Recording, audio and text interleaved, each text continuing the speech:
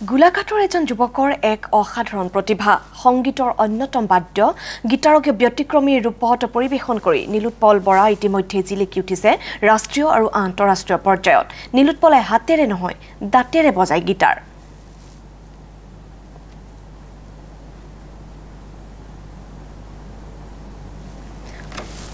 আৰু এই দৃশ্য আমি আপোনালোকক অধিক দেখুৱাম অধিক জনাব আমাৰ সাংবাদিক সমীৰণ দিগন্তই এটা মোৰ সোলো এলবাম और কনসাৰ্টটোৰ নাম হ'ল স্ট্ৰাগল অফ লাইফ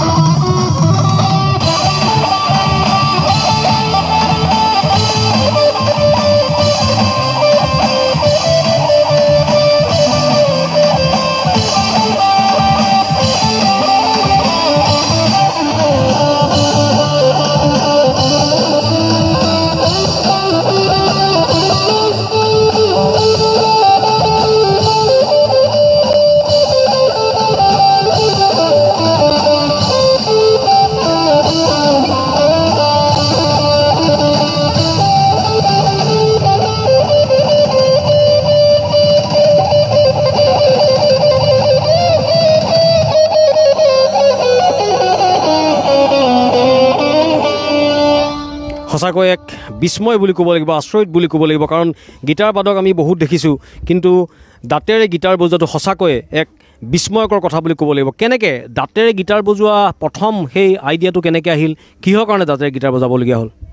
মই নমস্কাৰ আপোনালোকৰ চেনেলৰ জৰিয়তে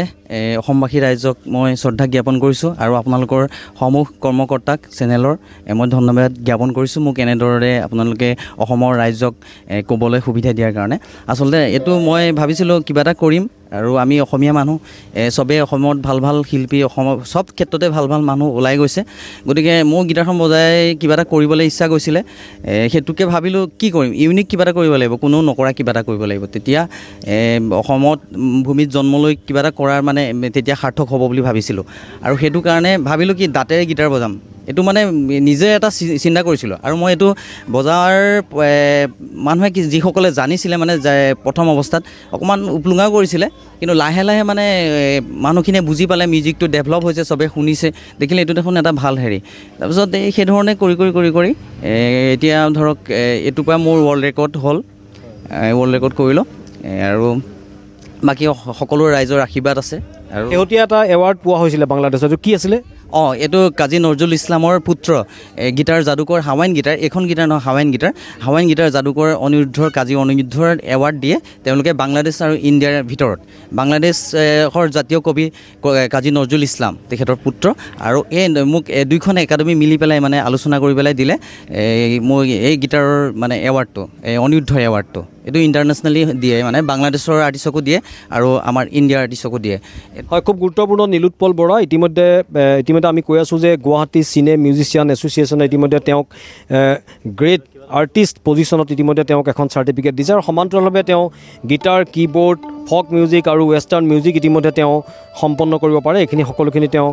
সকলোতে পাৰ্গত বুলি ক'ব লাগিব আৰু বিভিন্ন ইতিমধ্যে তেওঁ ডাইৰেকশ্যন দিছে কেইবাখনো কেইবাটাও এলবামত ইতিমধ্যে তেওঁ ডাইৰেকশ্যন দিছে সংগীত একেদৰে মিউজিক ডাইৰেকশ্যন দিছে কেইবাখনো ছুটি ছবিত দিছে আছামিজ এখন অসমীয়া চিনেমাত তেওঁ মিউজিক ডাইৰেক্টৰ হিচাপে তেওঁ তাত মিউজিকৰ সকলোখিনি ডাইৰেকশ্যন তাত দিছে এজন সফল যুৱক যিজন যুৱকে দাঁতেৰে গীটাৰ বজাই ইতিমধ্যে বিশ্ব জয়ৰ সপোন তেওঁ বান্ধি লৈছে আৰু বিভিন্ন সকলো গীত দাঁতেৰে তেওঁ গীটাৰত বজাই সুৰ দিব পাৰে আমি আৰু এটা সুমধুৰ এটা গীত আৰু আমি এটা দৰ্শকক শুনাব বিচাৰিছোঁ দাঁতেৰে বজাই কোনটো হ'ব এইটো মই অসমৰ বৰগীত কৰোঁ অসমৰ বহুতখিনি আছে সম্পদ বৰগীত কৰোঁ অসমৰ জাতীয় সংগীত কৰোঁ তাৰ ভিতৰত কোনটো কৰিলে দুটাৰ ভিতৰত এটা কৰিম অ' মোৰ আপোনাৰ ঠিক আছে অ' মোৰ আপোনাৰ দেশ এতিয়া তেওঁ দাঁতেৰে বজাব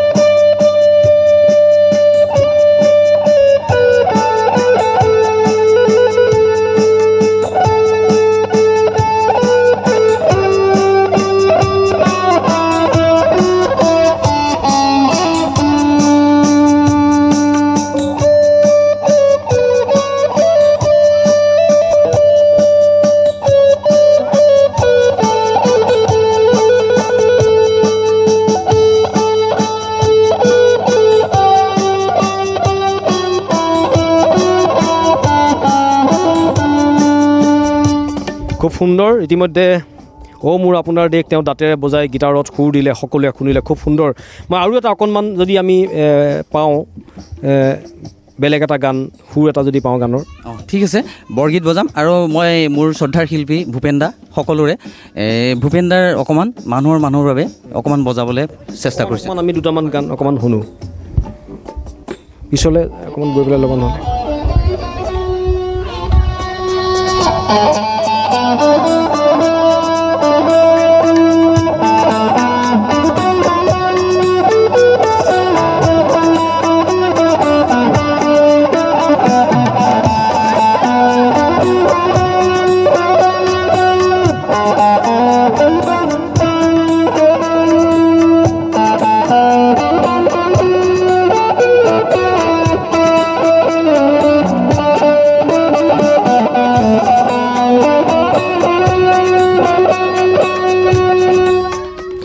বৰগীতৰ এটা সুৰ সমীৰণ দিগন্ত আপোনাক এই মুহূৰ্তত ধন্যবাদ জনাইছোঁ